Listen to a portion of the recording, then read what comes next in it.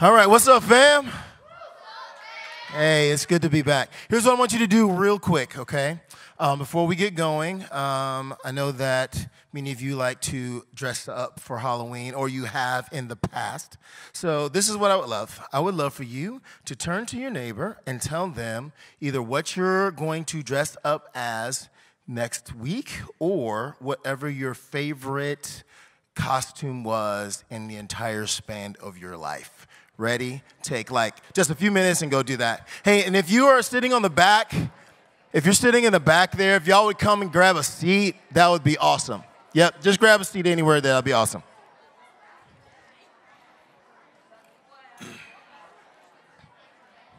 And be sure to tell them why you liked dressing up like that. You got maybe 15 to 20 more seconds.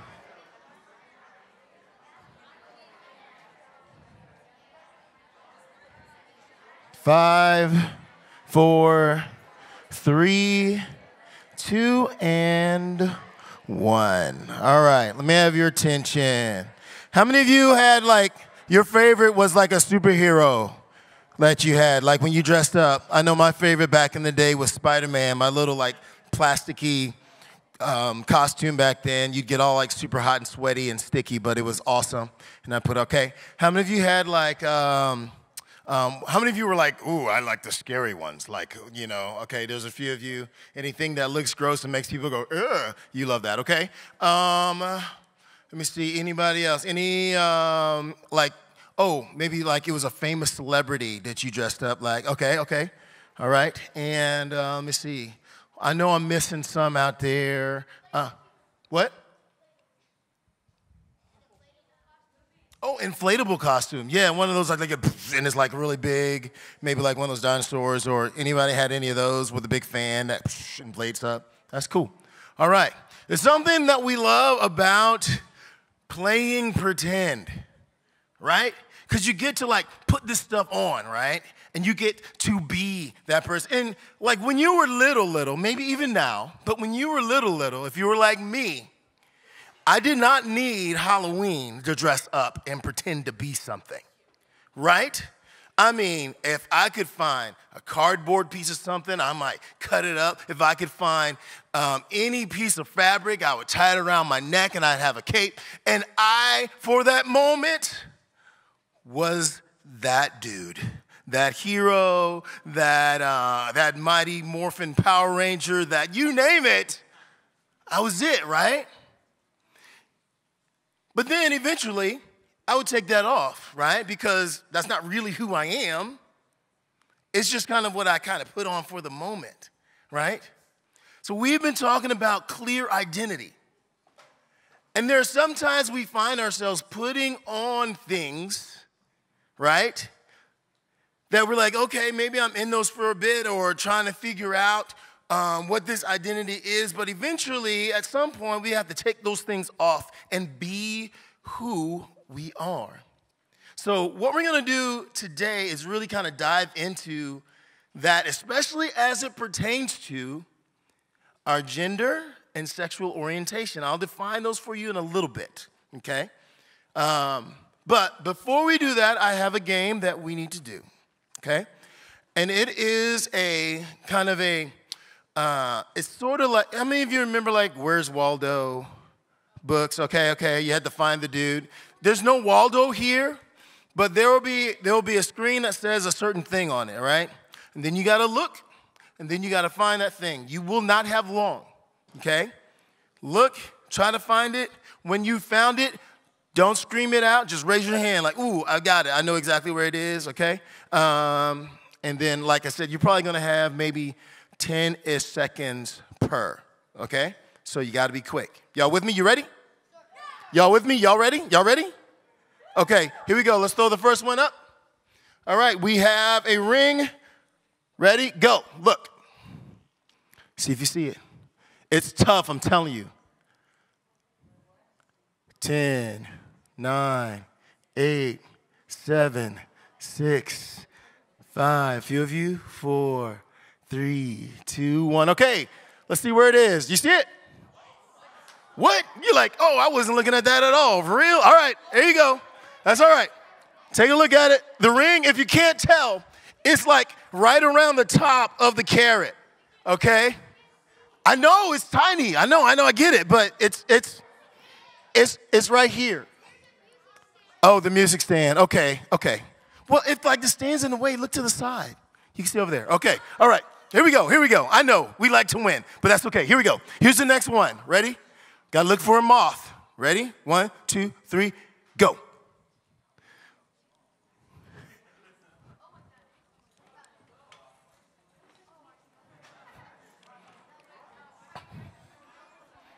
Ten, 9, 8, 7, 6, 5. Okay, we got a lot in seeing it. 4, 3, 2, 1. Show them where the moth is. There he is. All right, we got a few. Got that one. Very good. All right. That was one of the easier ones, but that's okay. Ready? We're going to the next one. We need to find a hedgehog. A hedgehog. Ready, set, go. Find the hedgehog. Find the hedgehog. 1. I don't think it's blue. 10, 9, 8, 7, 6, 5, 4, 3, 2, 1. Look to the left edge. There you go. There it is right there. He's really tiny. There's like his nose and his little hedgehog hair. If you can't see it, his hedgehog hair and his nose. Okay, you got it. Okay, all right. Now we need to find a dancer. Ready? Here we go. Find the dancer. Find the dancer. See if you can find it. Find the dancer.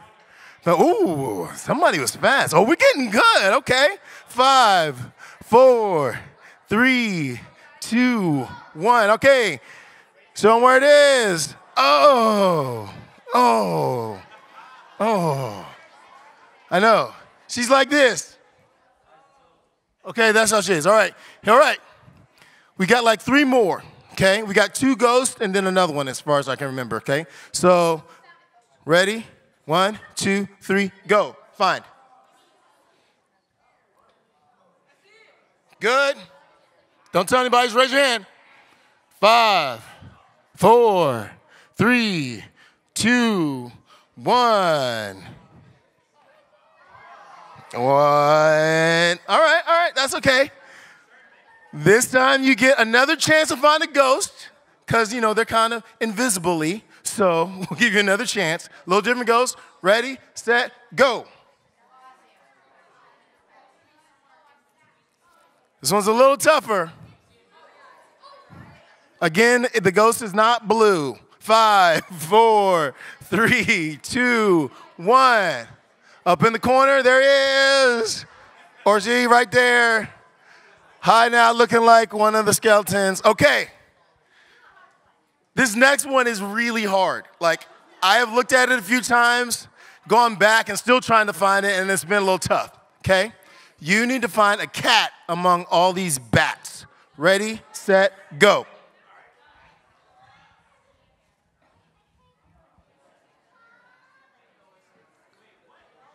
Yeah, it's a cat. I know. They all look like cats with wings. 5, 4, 3, 2, and 1. Oh, like some of y'all like, oh, I found it. Oh, I wasn't pointing there at all. That happens. Okay, but see, it's right here. It doesn't have any wings. All the others have wings and such. Okay, give yourself a round of applause for playing the game. In this game, we were trying to find something very specific. Some sort of image, some sort of creature, this identity, very specific. We're looking for this thing, but it's amongst all this other stuff. All these other things. They kind of look familiar, they kind of look the same, and the thing that we're looking for kind of looks like it, but it is different. When we're talking about identity, especially as it pertains to our identity as compared to what the world tells us, we are looking for something very specific. And sometimes it's kind of difficult because it's amongst all this other stuff. So today, we're going to talk about that, okay? We're going to kind of dive in and go, okay, if there's a certain identity I'm supposed to have, how do I find it? And what is that supposed to be? And especially as it pertains to my gender and my sexual orientation. And I'm going to define those for you in a minute, but we first need to rewind and define what identity is. So we can put that slide up. What identity is this. It's the distinguishing character or personality of an individual. Or simply put, it's who you are. Okay? It's who you are. And a lot of times, when we say, hey, so who are you? We may say, oh, my name is Twan. Sometimes I start talking about things I do, like on my job. I'm a student minister. I like to play basketball, work out. I ride bike a little bit. I have family, right? And so there are a lot of things around that. But at the core, there is something that's in me that can't be taken away. There may be one day that I get old enough that I won't be a student minister anymore. Okay, there may be one day that, God forbid, but if something were to happen, I would not have a family, right? That could happen. And all those things could go away, but there's something deep in my center that God has given that I believe that stays with us forever, which is our core true identity. It is truly who we are. When everything else is gone, that doesn't go away, okay? And in this world, there are times where there are certain identities or roles that are said, you should be this or you are this because you did such and so. So first thing I want to do is I want to define when I said sometimes we consider identity as far as our sexual orientation. Let's just define that word so we know what it means, all right? If you put that up, please. All right. So what is sexual orientation? A person's identity as it relates to the gender or genders that they are sexually attracted to. So here's the thing, okay? We are drawn to different people, okay? And there are times where, depending on who we're drawn to or how we're drawn to, we carry that with us. And our world says that is an identity. We'll deal with that in a moment. But when we talk about orientation, it's just what are or who are you attracted to? You follow? That's the simple definition. If you're with me, nod like this. Okay? If you're not with me, go.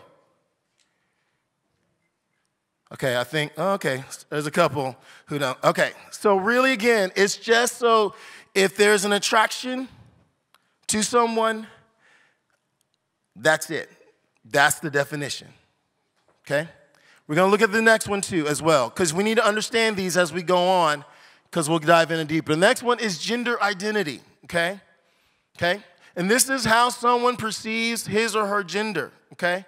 So, you may have run into some people, I don't know if you have or not, but there are, like for myself, I'm a person, I'm a dude, I feel like I've been that way, it makes sense, I feel comfortable that way. There are some who, in their skin, for whatever reason, how they feel doesn't match what they look like biologically. Okay? And so they're kind of dealing with, well, I know that I'm in this body, but I don't feel like I'm this gender. So when it goes to what gender identity is that gender that you go, I feel comfortable with, whether it's what you look like or not. Are you with me? Not like this. Okay? If you're not, shake your head. I really want to know. You don't just have to nod just because, he said nod, so I'm nodding my head. Okay. All right. Excellent. So, there are a lot of things out there that are speaking to us and saying, well, guess what? If you do this or you feel this way, then you must be, and you fill in the blank. Okay? If you are attracted this way, then you must be, you fill in the blank. If you feel this way about yourself, then you must be, fill in the blank. And what I want to do is identify some lies that I believe that are out there, because there are things out there that try to tell you this is what you should be or this is who you are, that I truly believe they don't have any right to speak into who you are. Okay? And so, if you don't remember, or if you weren't here a couple of weeks ago, there were a few just kind of basic identity lies that were out there. And I'm going to go over them kind of quickly, and then we're going to throw them up. And here they are. One is, I am what I have. Okay? Which basically means, I kind of feel a certain way about myself because of the things I own. if I got a sweet ride, or I've got the newest gaming console, or I've got the best kicks, or whatever the case may be, then I put those on, or I get in that car, or my house is big, and I'm like, what? I'm the man, I'm the boss, right? That's an identity that I'm kind of putting on myself because of what I have, right? But it really doesn't really mean a whole lot. Doesn't mean I'm the boss, doesn't mean I'm the best. It just means I'm a dude with that stuff. Make sense? Yeah? All right. The other one was, I am what I do. Okay?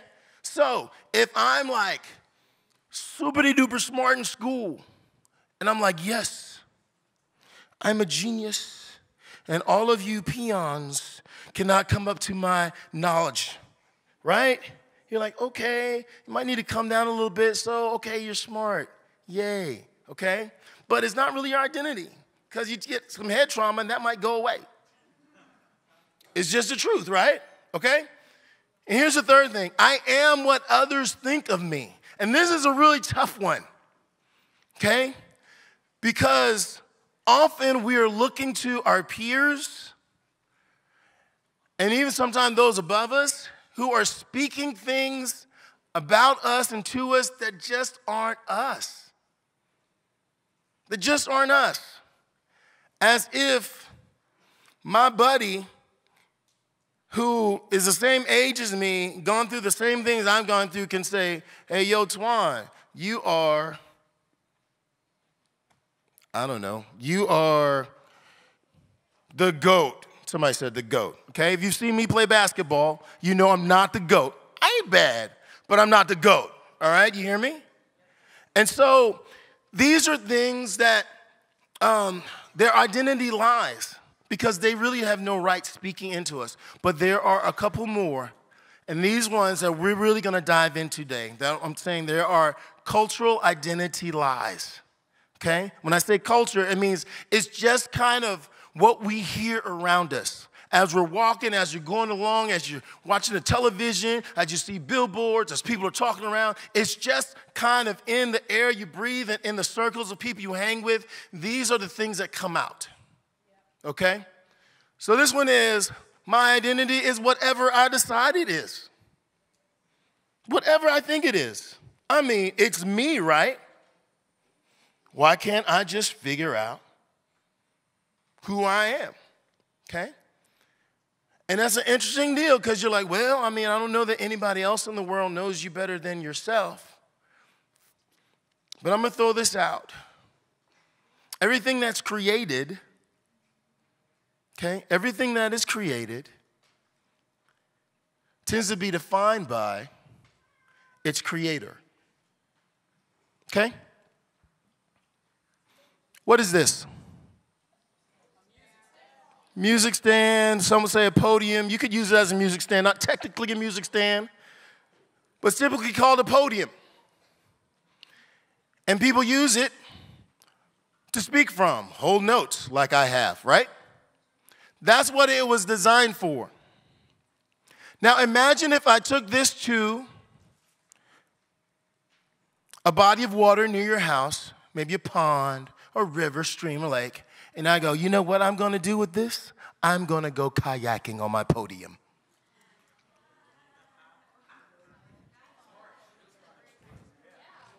I think you'd come and watch because of how much of a disaster it would be, right? Because this is not designed for that. It's a podium, right? And so if the podium had a mind, it couldn't say, I'm a kayak now. Let's go ride. You can say, okay, you may think you're a kayak, but you're going to sink like a rock. And you're not even a rock. Does that make sense? And so if we feel like, oh, my identity is whatever you feel, whatever you're thinking, what on the inside is going on in you, you know, that's just who you are. That is what our culture is saying. You hear me? But remember, you didn't even know your name until someone told you. You hear that? Right? And so, as great and superb and superior as it feels to say, I'm the boss of me, I can say who I am, when I am, how I am, it's just not the truth. okay? Here's another one. I want to put it up. Cultural lie. Then there we go. My urges and my desires decide my identity. Okay? Basically, you may hear it in the world like, if it makes you feel good, then what's the problem? It's just who you are. Just do it. You got those feelings, just let it play out. Just do whatever, And here's the wild thing about that. Here's one of the wild things about that, I'll say. If our urges decide who we are, then if you're like me, my urges may change within a few minutes and not just days.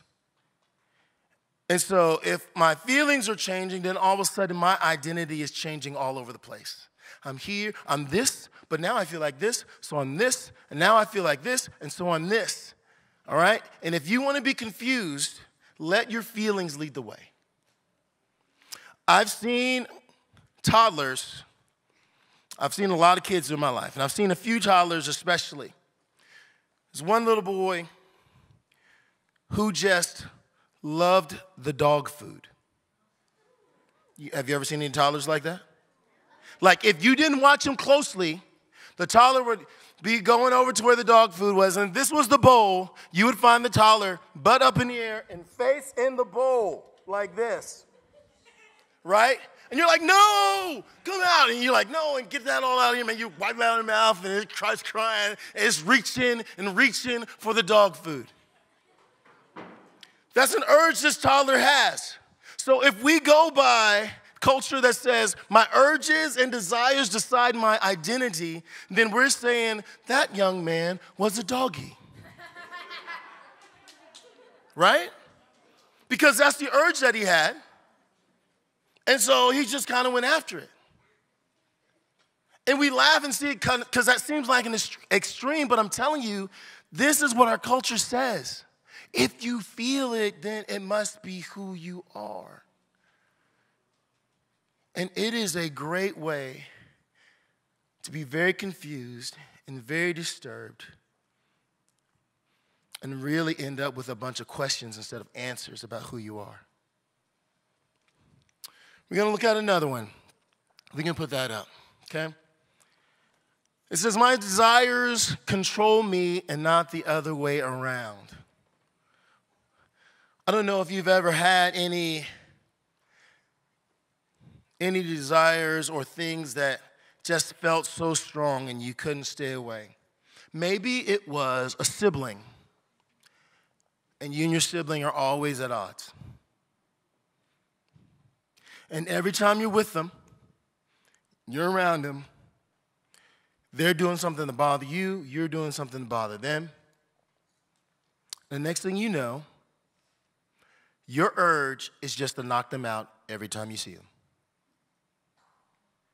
Some of y'all like, Some of y'all like, I can't make too many faces because my sibling's in here, but, right? Some of y'all are like, okay, I'm trying to keep it down, but you know what I'm talking about. Okay?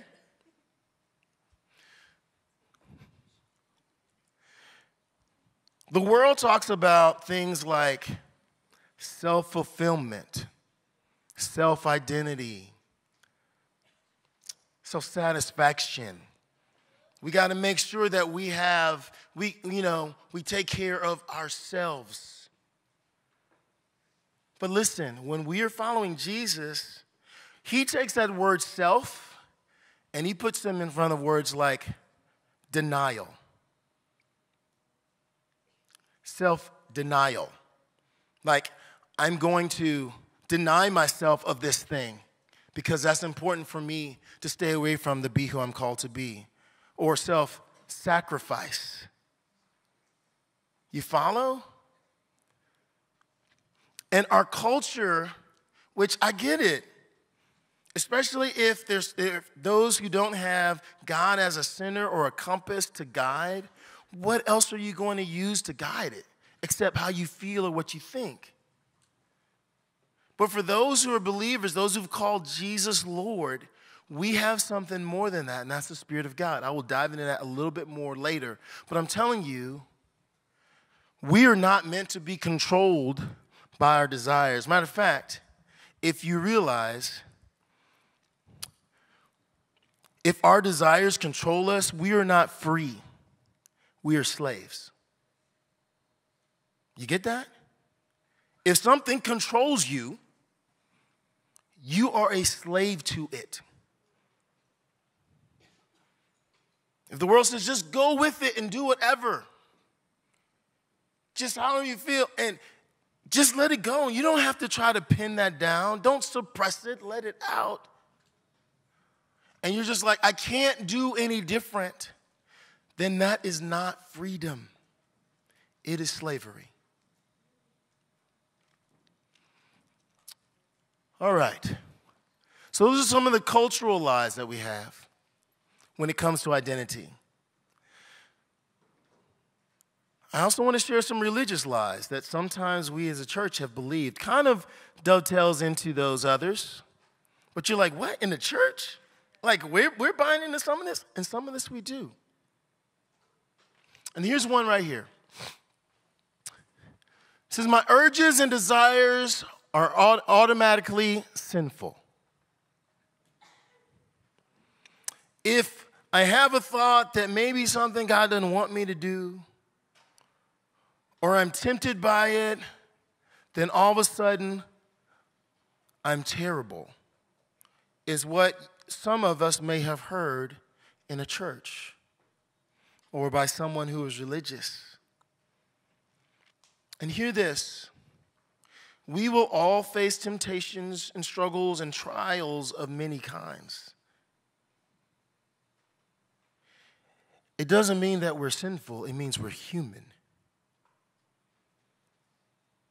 We live in a body. We live here on the earth. And things on this earth aren't all that great. We long for a heaven that's beyond. And so until all those things are made right, there are things that we will deal with while we're here.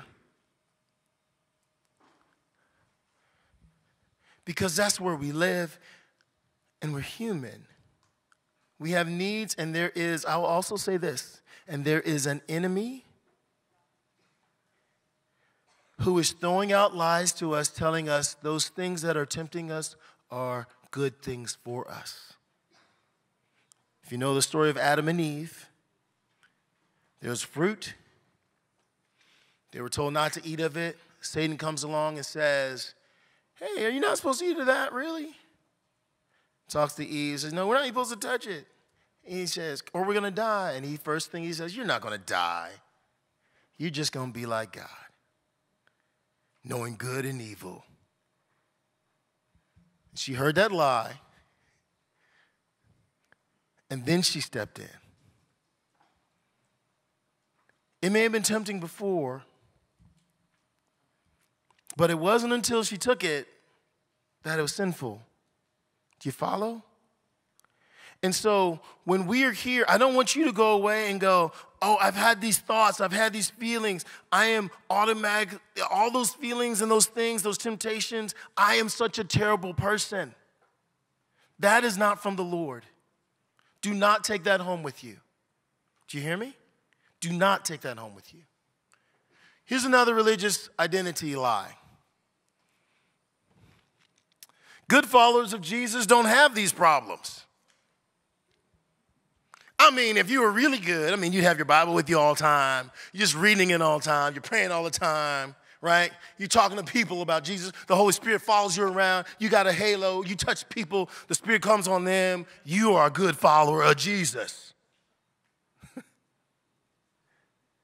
And, if you struggle, then you might need to, straighten some stuff out. I wouldn't tell anybody about it, but go work on that and then maybe come back. That's a lie straight from hell as well. Because what happens with that is, if you're trying to be a good follower of Jesus and you trip and fall, which you will, the word says it, we know it, which is why Jesus died on the cross for our sins and was raised. If we fall into that, then what we end up doing is not living out the life that God calls us to. What we end up doing is we end up hiding from God because no one can measure up to that. Okay? Here's another. People who experience same-sex attraction or gender identity confusion are bad people who must be shunned. There are some religious folks who think that because somebody is dealing with same-sex attraction or gender identity, then they are the cause of all of our problems in the U.S. I don't know if you've ever heard anybody say that. If it wasn't for them, then we'd be okay. That is not true. It's not true. Hear me say that with all my heart. It is not true. If you follow Jesus' life and you read in the Gospels what he does, those people who the world shuns, those people who are outcasts even by religious folks, you know what he does? He goes out of his way and he seeks them out. And he goes and he is friends with them. You know what the religious people said about Jesus? They said, he's a friend of sinners and tax collectors. Those are his buddies. That's who he hangs out with. And so people who say this religiously, they don't understand what Jesus is about. Because he didn't come to heal the healthy, but those who are sick, those who need help. You know the story, Zacchaeus? Zacchaeus was a wee little man was he. All right? Sycamore tree. Right. Somebody like, yeah, I remember that song. That was in my jam back in the day. All right? He seeks him out. He was like the worst of worst to the people around. Jesus calls us to love everyone. Everyone. So those are some of the religious identity lies. We've gone over some cultural lies. These are the things that get in the way. These are the things that kind of blind us from who God is really calling us to be. Now, we played the game earlier, and we're going to go back to it. You're like, why are we going to go back to it, Twan? Just bear with me. You're going to have a lot less time. Okay? You've already seen them, right? Okay? So we're going to throw it up. I'm going to give you like maybe 3.5 to 5 seconds, depending on how we're doing. Okay? When you see it, raise your hand. Okay? We won't stay long on it. We'll go to the next one, and we'll get through that, and you'll see why we'll do it in just a moment. Okay? Here we go. The first one is a ring. We know it's a ring. Show the thing. When you see it, put your hand up. Man, that was really fast. 3, 2, 1, put your hand down. We're going to the next one. The next one is a moth. Where's the moth? It's not blue. All right. Y'all see it? 3, 2, 1, put your hand down. We're looking for the hedgehog. Where is the hedgehog? Do you know? Do you know? Do you know where it is? Point to it if you see it. 1, 2, 3, go. Where is it? It's right there. The dancer. You remember the dancer? I made a cute face of the dancer. All right, y'all like, we haven't even gone to the next one, and my hand's up. I know exactly where it is. Show the thing. 3, 2, 1. There it is. Okay? Keep going. Couple more. We've got first ghost number 1. Show the slide. 3, 2, 1. Little Casper right down there. The next one, ghost. 3, show it. 3, 2, 1. Where is it? Up in the corner. There's where it is. The last one, the cat among all the bats. 3, 2, 1. Where is it? Right there. Now tell me this. Tell me this. How did you know the second time around where those things were? Gave us answers. You remembered where they were. You knew what to look for. Right? The first time, there was a lot of confusion. There was a lot of this, right? And you're trying to find it, and I was counting down, and you're like, oh, there it is, I found it, okay. This time it was like, man, you don't even have to go to the next slide. I know exactly where it is, what it looks like. What we're about to do in our next part of this talk is this. We are going to look at what the truth is. Because I'm telling you, you can put that slide up. When we know what is the truth and how to identify it, it becomes a whole lot easier to know what our identity is, where it comes from, and how to take it on. We don't have to search through all these other things and try all these things out when we know what's true. Those who are studying how to recognize counterfeit dollars, counterfeit bills, there are people who do that, that's their job. They don't study the ones that are wrong. They study the right one, and they know that one so well that when something is off, they can identify it. And so what we want to do is really look at what is the truth? What does God really say about who we are? And I'm just telling you, if you don't know, that's where I believe the truth is in our Lord and Savior, Jesus Christ. And when we're going for that, that is what we're looking to truth for. And this is the first thing that I want you to know. Is that God's creation is good. I'm going to say that again. God's creation, it is good. And I don't mean like, you ate something, you're like, it's all right. That was all right. I could eat it again. But, maybe a few things. When we say it's good, we mean exceptional. We mean it's the thing that you want, and you could eat that forever and not have anything else. It's that good. So when we say God's creation is good, that's what we're saying. And when we say it's good, we're saying God has created you good. That means you. Exactly how you are, how He designed you is good. This is a passage where God looks at what He's created. Let's throw that passage up. This is in Genesis chapter 1. If you have a Bible and you want to turn, that's like the first page, okay? Verse 31, it says, then God looked over all He had made. This is at the end of the 6 days of creation. He looked over it all. And He said it was very good.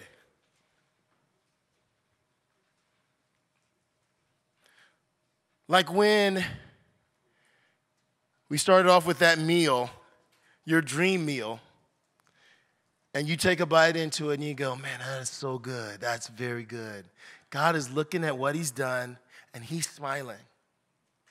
And when He's smiling, He knows that you need to know that you are a part of that smile.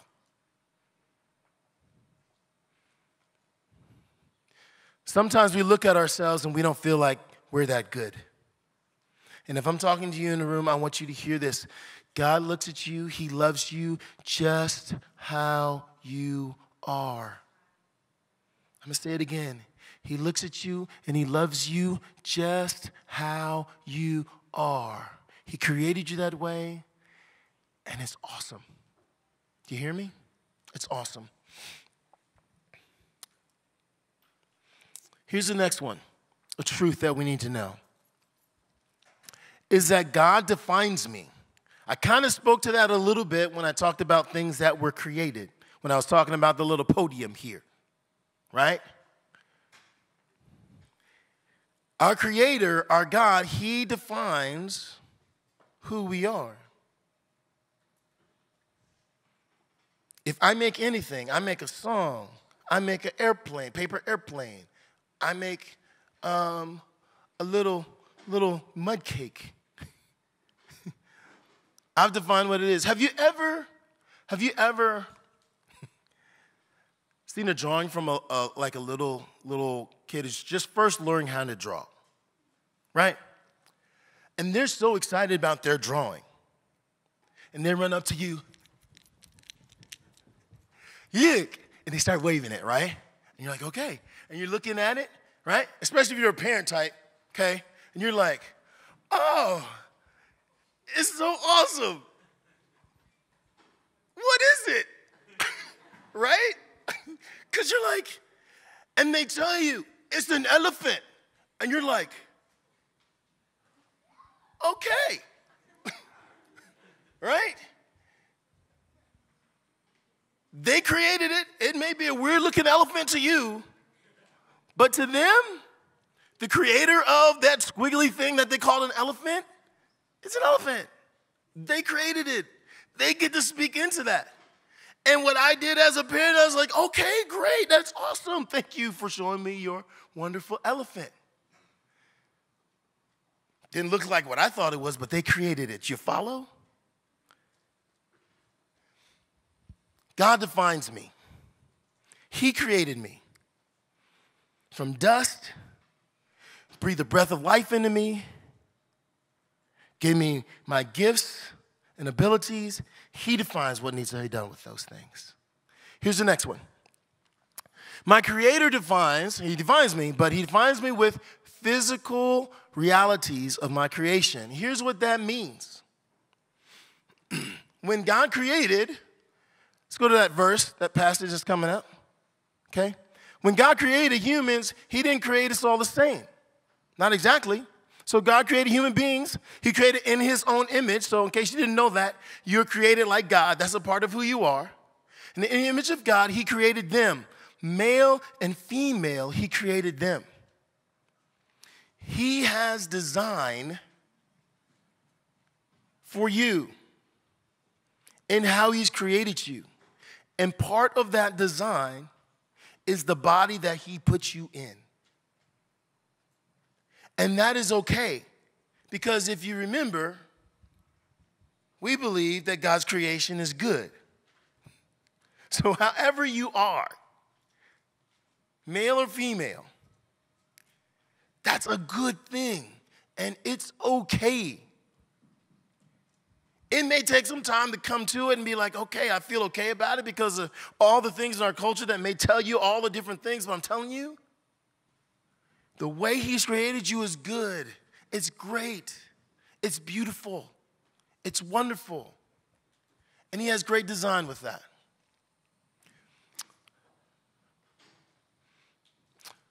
Let's go to the next one. This is another truth. My Creator defines sex and marriage. Okay? God designed male and female. He had a way that our sexuality and marriage should go together. And this is what it says in the scriptures. Let's take a look at it. And this is Jesus speaking in Matthew chapter 19. It says, haven't you read the scriptures? Jesus replied. They record from the beginning that God made them male and female. And He said, this is why it explains a man leaves his father and mother and is joined to his wife. The two are united into one. And since they are no longer two but one, let no one split apart what God has joined together. If you see this, you need to understand He's got a design for how this works. And He's got a design for a unity that is there, that is super special and right. It's so special and right that the other parts of the scripture, it defines that unity a lot like Jesus and the church are supposed to be one eventually. So when we fall into agreeing with our Creator as how He defines sexuality and marriage, then we get to experience the awesomeness of His design. I like sport cars. I don't know if you do. Okay? I like the really fast ones. The ones that are kind of low to the ground. The ones that immediately the cops are watching because they know this person is probably going to drive fast because he's in a real sports car. My first car was a sports car. It was a Nissan 280ZX. You're like, I don't know what that is. Just know it was awesome. It was a T-top. We could take those off. The sun could come down. And it was a wonderful ride for me. Okay? Now, the makers of sports cars designed them for the road. Some even for the track, right? Let's say I'm having a wild hair. I want to get wild and crazy. I want to do something that's super cool. So I want to take my sports car off-roading.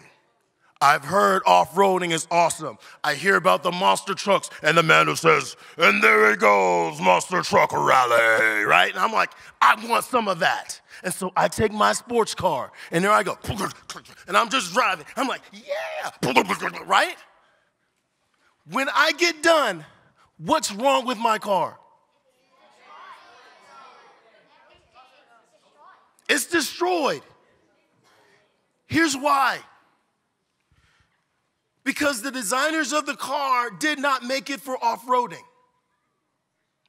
If I would have used it for its said purpose, I could have gone fast, enjoyed the open road, not the open road, enjoy the track, because on the open road there's cops and there's laws. Don't speed, okay? And so I could have enjoyed it on the track as it was designed. You follow?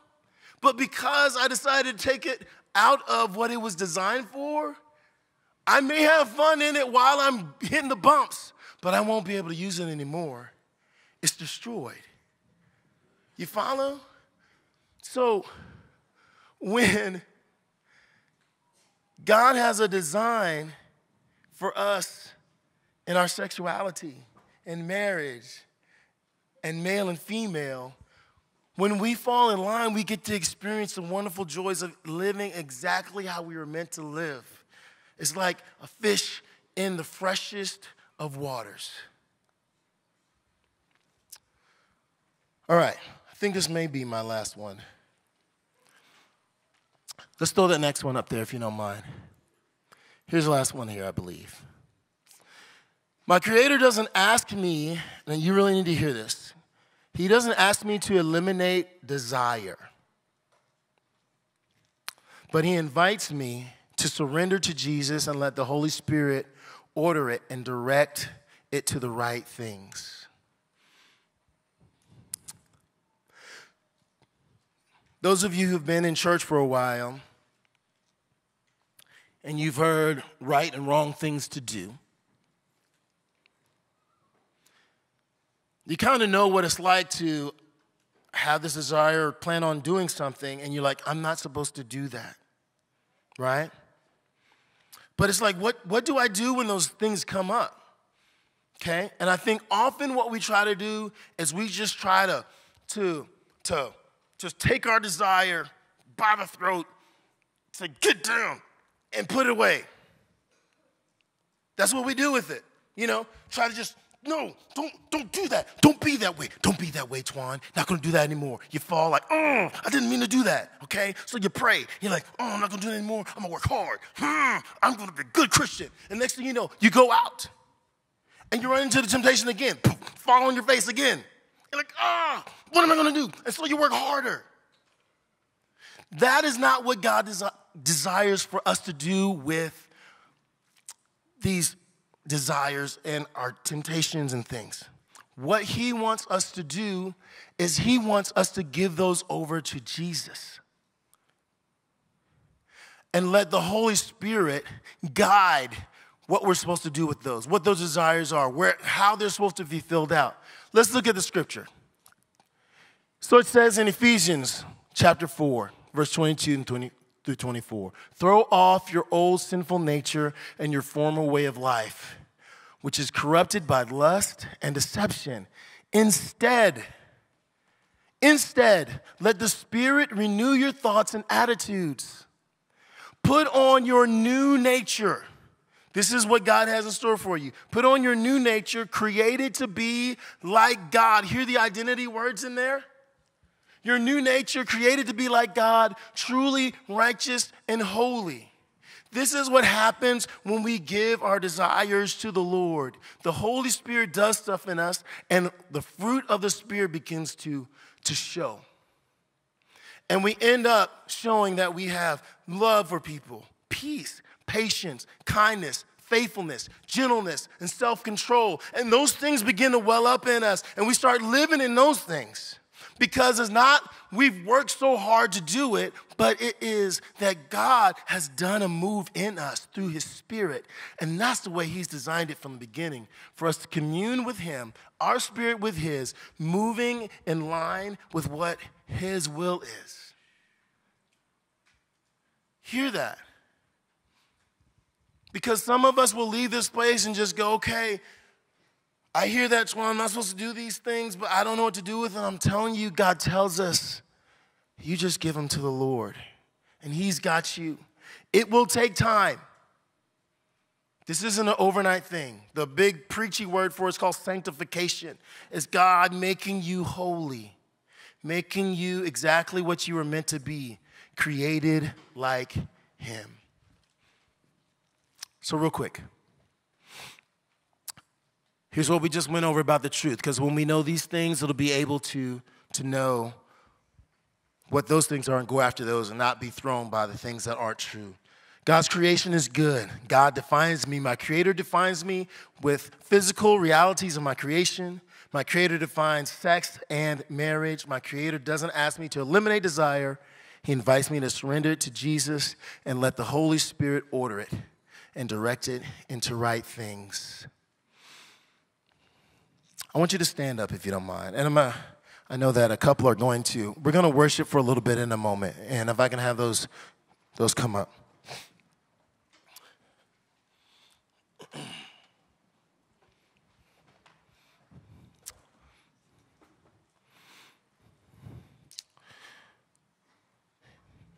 We're going to worship for a bit.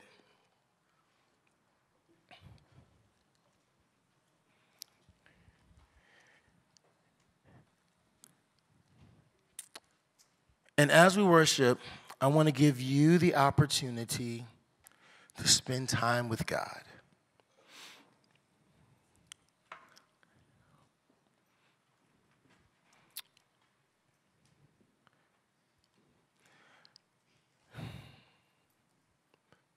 And here's what I want you to do. In fact, I want you to close your eyes.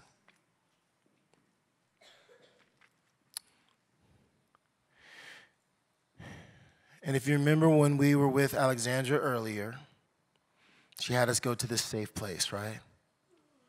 And that Jesus was there. And God will speak to us. He wants to tell us. He wants to talk to you. It may be a simple thought.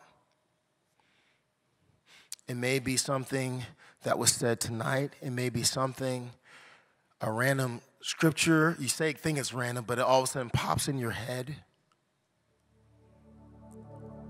As those things occur, that is the Spirit of God. Listen, all good things come from God. And so, as these things come up, especially if they're leading you into the Lord's will or into good thinking, into who He says that you are, know that that's from God. Don't second guess that. If it's condemning, if it's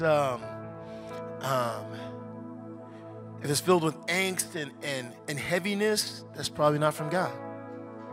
Let it go. And here's a simple question that I want you to ask God.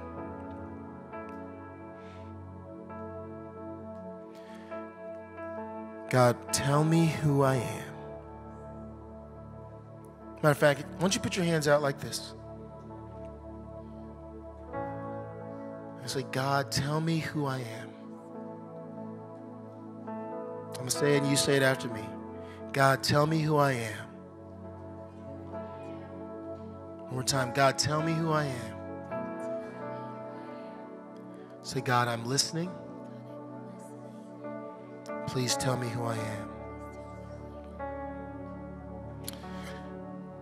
The band's going to lead us in worship. Our group leaders are going to be around. You'll see them around. They'll just be praying. There's something that happens when we pray in the spiritual realm. We don't see it often, but I'm telling you, God hears the prayers. It says in Scripture that they go up to His altar in heaven, and He responds. So He's moving in this place. We're going to worship for a bit, and then when they're done, I will close this out and give us just a few instructions of things that I want you to take home with you. But right now, all you're simply asking is, God, tell me who I am. Let's worship.